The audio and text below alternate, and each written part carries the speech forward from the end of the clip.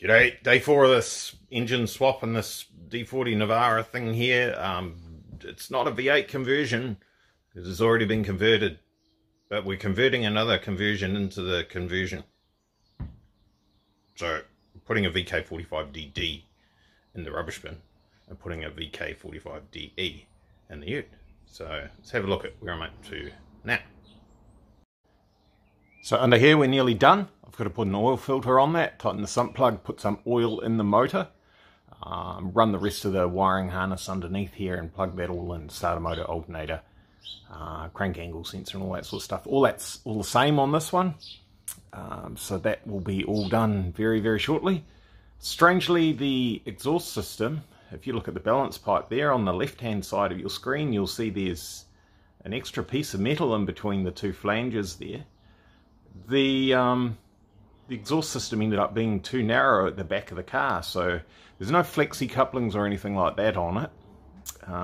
This must be some sort of discrepancy in the width of the cylinder heads at the exhaust flanges. They must be different on the DD and the DE. So when I've put the DE one on there, it's wound up that the exhaust, you'll have to excuse all the goop hanging out, was hitting up here on the chassis, and in fact it actually doesn't look that hell of a lot better now, even with my spacer. But I'm giving that a good old jiggle. It's not touching now, so this side's pretty good, although it's a little bit to the passenger side of the vehicle. Ultimately, once it's running and I know it's right, this balance tube will just get the chop.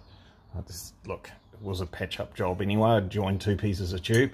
So I'll just, I'll get some new flanges cut, laser cut. No sense in trying to grind this out of here.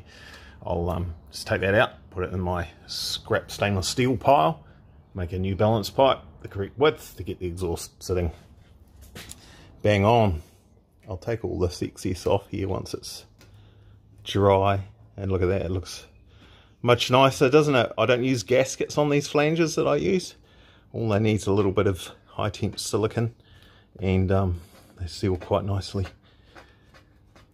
I better get rid of that patch too. All you fussy guys will be moaning. Right, so 20 past 8 this morning, I rang our guys at Nissan King. Made a couple of phone calls, some other things I'll talk about in a second, and said, can I come down and grab a whole heap of bits? They're like a bit busy, you can come down this afternoon. I said if we can get our hands on one of these and one of these, I can make some good progress and can probably even start the thing this morning maybe. Might have been half an hour later, less than that. It takes that long to drive to the other side of town. And one of these turned up for me. So thanks very much to Nissan King and Shane. It's bloody awesome service. It would have taken me longer to have driven from my house to there to get that and then drive back again than what it took for that to turn up here. So that's cool. Previous video we discussed that. So I could cut that off there and weld on an AN fitting on a bit of an angle, and then get a tube adapter for the end of the hose and make that work. That would then fit in the engine bay, and I could use that hydraulic pump. I would then have to try and mount that reservoir somewhere because the factory mount position won't work. And it starts getting a little bit yucky. And let's have a look at this is all brand new too. Some of this is brand new stuff, D23 stuff. So let's have a look at the top of the engine bay, and we'll discuss some things going on there. Okay, so the developments in this area are that I did a little more research. For some reason I thought back in the day I swapped this radiator over to a petrol one because the fitting was in a better location, because that hot fitting points across to the passenger side of the vehicle that way, and that hot fitting's on that side. So I thought I'd swap that because I thought the diesels were around the other way. That's actually wrong. The diesel ones are on that side, and interestingly enough the cold fittings on that side as well. So that's actually not a very good solution design wise. You actually want one fitting on the other side of the radiator to try and get nice flow evenly across the whole lot, but obviously they're not concerned about that, and it hasn't been a problem, so they've done that, no big deal. However, I've organised for us a VQ40 DE powered D40 Navara radiator, because that fitting is right there, where they've actually, the only thing they change on that is when they make the mould, they put a little plug in there. So if this was aluminium, I would be definitely fiddling with that and putting my fitting over there. But so what that enables me to do is then come from there. That's actually not the standard fitting, I've fiddled with that. I can come off here and go straight to here, make quite a nice uphill, get rid of all the air bubbles and stuff, nice and tidy, real simple, real easy. Might even work with this hose here. Do you think that'll work? That's a brand new D23 hose. It's rubber. Yes, that's going to work. That's just going to go, that's going to go on there, and I'm going to take the fancy cover off it, and it's going to go, chop it down shorter, it'll go straight on there. We're done. So top hose, thanks to Paul at Listen, they go in the rubbish bin otherwise, so they're going to get put to good use. Then I've got our throttle, so we can put that on here. I've got to rewire it, so that's changing that plug to the other plug that we've got, and then we'll sort out our intake system. That might be tomorrow. We'll see how things go. Was someone talking about rat's nests? Bro, hold my beer. So anyway, that's all been unstitched and unsorted. Don't have to splice or join or anything like that. We've got enough length for our injectors on this side here, with the excess that was over there just pulled through, so that's cool. Tying in the wideband O2 sensor loom to run across there. Originally I think it ran down the back and over that way as a separate loom. That's my fault. I changed my mind quite late into the job and decided we were going to run widebands. Pointing the finger at anyone but myself. So I'm going to actually pull all the insulation off absolutely everything and try and make it as tidy as possible. Just one single loom basically where I can. Obviously we've got a lot of length here for our throttle and our air temp sensor because everything's moved, so we're doing a bit with that. I've got to find it. I've got one. I've got to find my pinout for this. Find my pinout for that, and then I can figure out which wires are on here. I need to go onto which wires on there. Then I have to recalibrate that, which will be interesting. I haven't done one with a M-Tron. This one's got an M-Tron KV8 by the looks of it. So yeah, that'll be fun. And I'll do a bit of a tidy up in here. There's a couple of relays that were added later on due to things happening. There's one of these relays is actually to run the air conditioning, and one of them is to run what was I doing? I can't even remember. I think it was bypassing the ignition power supply in the body, because we actually blew the fuse on that. So I've bypassed that and run it through a relay so that won't ever happen again. And yes, fun and games. So yeah, rat's nest. Yeah, there we are. There's one. It's not as bad as it could be. That, as it sits right there, apart from the fact it's got no oil and no oil filter, if I put the battery on and plug in a couple of things that are unplugged over here, it'll start. It won't run very nicely because it won't have a throttle, so it'll run it like a little bit of open there. It might go to like 1500 RPM or something like that. Right, it's absolutely going to bucket down in a second, so I'll get this done hopefully without too much noise in the background. Put it to talk up, it's getting quite loud. Throttle's wired up. I now need to calibrate that. The radiator's on its way, I believe. I've seen an email, so we've been invoiced. Radiator and a couple of fans. I'll have to get the water pump tomorrow. We'll run out of time for that today. As it sits right there, if I put the battery in it and the key, calibrate the TPS, it should start. In theory. There's a couple of things to check first though. I've got to check spark timing. I've got to put an oil filter on it, fill it up with oil. technically it would start. It'd be a very stupid thing to do, but it's nearly going. Nearly there. Obviously all the wiring, I've got to wrap that up and do it all properly. Will be tidier than what the original engine was. As you can see, there's no guff on the top there, and we've simplified the wiring harness. It's basically one across there, one down around the coils, and same deal on the other side. I'll get rid of some of that yellow paint that's on stuff as well. Make it look better. Power steering reservoir's filled up, so we don't have horrible noises from that when we start the engine, which might be today, maybe, hopefully. Does it make you angry that I literally made the air intake go over the top of the dipstick? Oh no, it's not coming out. It does actually come out. There you go. Piece of cake.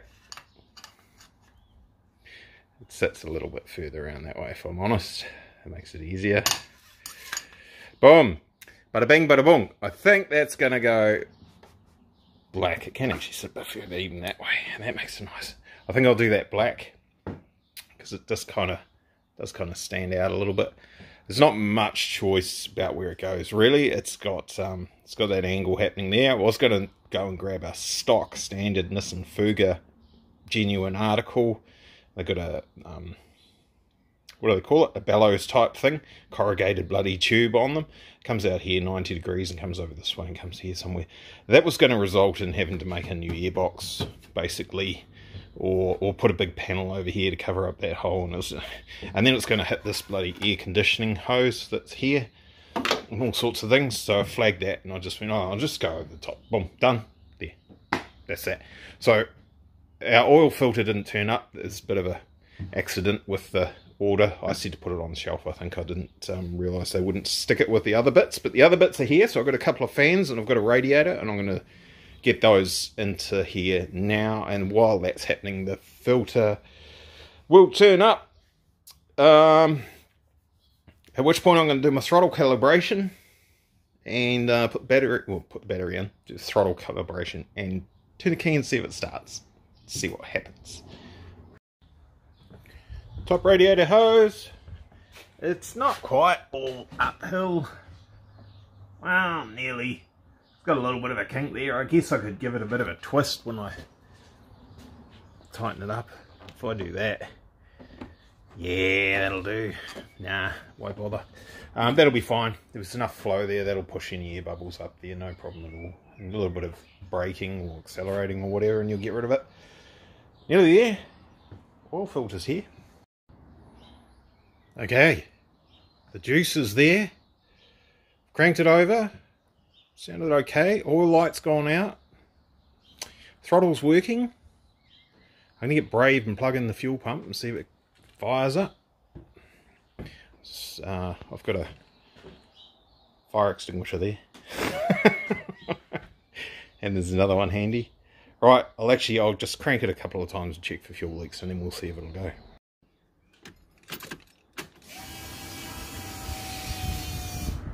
Fuel pump works.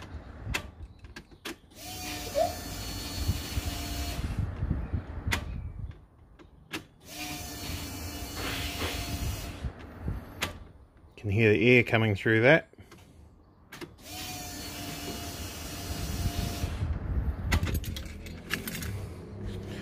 Alright, let's have a look and see if we've got any burny juice falling out anywhere. That's all looking pretty kosher. Don't worry about all the wires that haven't got any insulation. We've been through all this. I'll sort them out later on. Here's one fitting that could potentially leak. Nada. Still have to replace this hose. It's on the low pressure side anyway.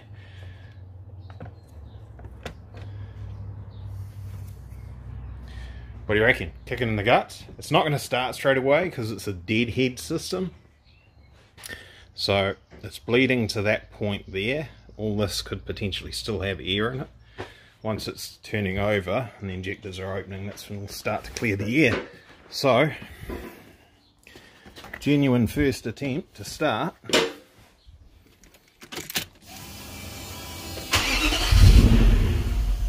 that's not bad. It bloody nearly went, didn't it?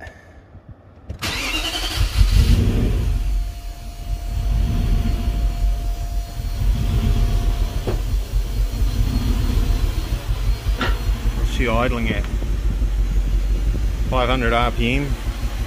Missing. I bet you it's this one.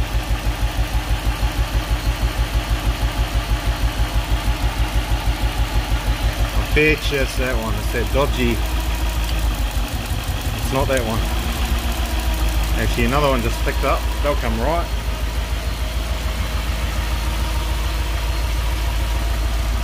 Nice and quiet, eh? I think we've still got one not quite right.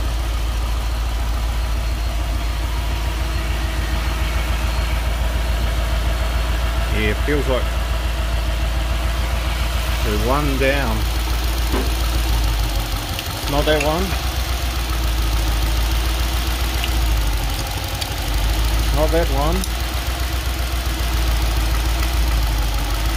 Not him. Not him. We already did that one. That one's gone. That one's gone. Oh, it must be the back one, eh? Yeah. She's on holiday.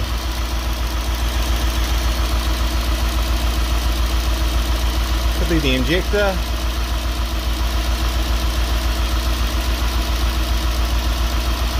Or something else I need to look into. But that's a reasonable result. I'll check that out, figure out what's going on. Probably the injector. Just needs bit of a cycle, better turn it off. No coolant in it. Yeah, so I shut it off. I'll check the spark plug and then we'll see if we're getting fuel in there. If we're getting fuel in there, then we're not getting spark, and then I'll look into why that's happening. But hey, not bad. Started basically straight away. One cylinder not firing. It's got compression, I know that, I checked that. So it's just going to be either no spark or no fuel. If it's no fuel, it's just going to be the injector, which I've got heaps of. They're actually the same injectors as what's in there, so I can just steal one off the top of that. It's like a 5-minute job to put that in there. And then we wait for a water pump. While we're waiting for a water pump, I'll get my fan shroud on here, a couple of fans. We'll be just about on the bloody road. Mean. Alright, that'll do for today. That's probably quite enough. It's 4:30. That's enough footage. Boom, there's my ugly bloody face again. Pretty good, eh? Happy with that. It's well, might not smoke straight away. It's not smoking. Running okay at the moment, so that'll do. It will need a tune. I was naughty and I didn't calibrate the throttle, but it seemed to work, so I'll get on to that. I mean, who knows, I haven't applied any throttle and you might stick your foot on the throttle and it might go haywire, so I will calibrate that, and we'll see how we're going. We've got wideband O2s built into the ECU, the M-Tron KB8, so I can actually see whether the tune's in the ballpark or not. Didn't see any smoke, black smoke. It must be close. It'll go, it'll drive. So yeah, pretty happy. Alright. Cheers guys, catch you later. Pulled that plug. She's dry as a bone. So we've got a dicky fuel injector. No big deal. Like I say, that's easy.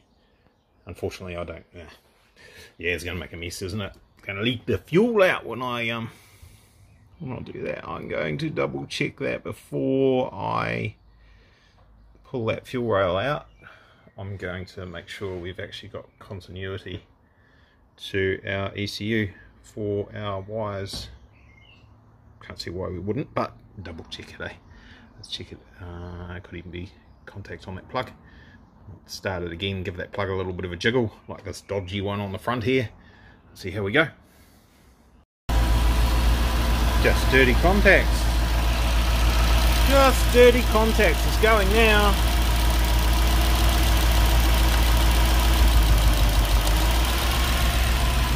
Yay.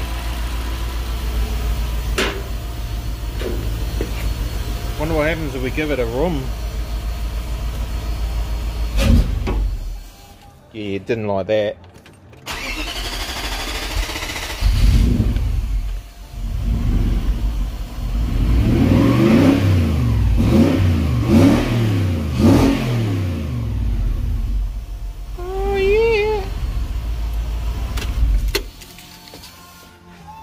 That's